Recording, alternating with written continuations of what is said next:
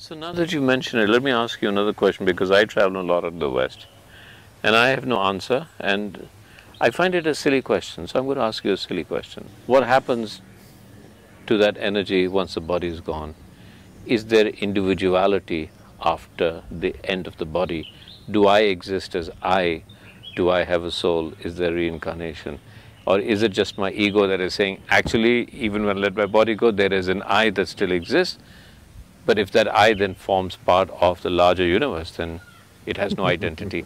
It's a question, and I can't answer it to people, so would you answer it for me so I can tell people that I'm quite wise now? I know what you'll do with this.